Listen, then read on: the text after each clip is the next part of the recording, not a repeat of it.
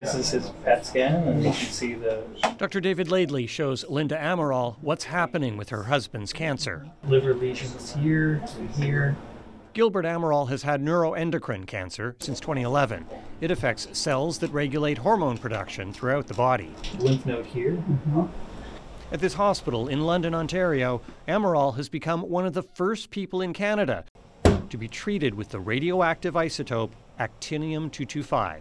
It's part of a worldwide clinical trial testing the newest frontier in cancer treatment, targeted alpha therapy. We have a high expectation that the trial will be successful. Unlike traditional radiation, with beams of energy shot from outside the body, targeted alpha therapy is delivered by an injection. Molecules specially designed to bond only to cancer cells carry radioactive isotopes through the body in search of their targets.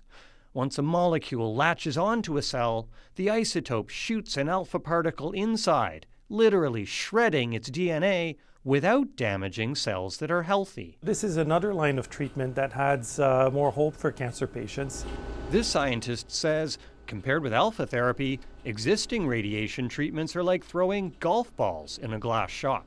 This is like throwing a bowling ball, so it will cause a lot more damage, but in a much more limited area. And because of that, alpha therapy doesn't require a bunker to contain its radiation. If we can treat people without having to bring them to the hospital, this represents a very big change for our healthcare system. So I'm very excited about it. No targeted alpha therapy has been approved for use outside clinical trials, but several are in the final stages of testing and could be ready for approvals within the next few years.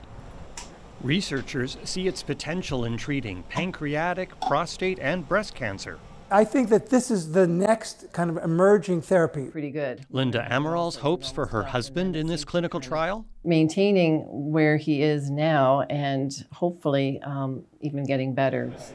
Mike Crawley, CBC News, London, Ontario.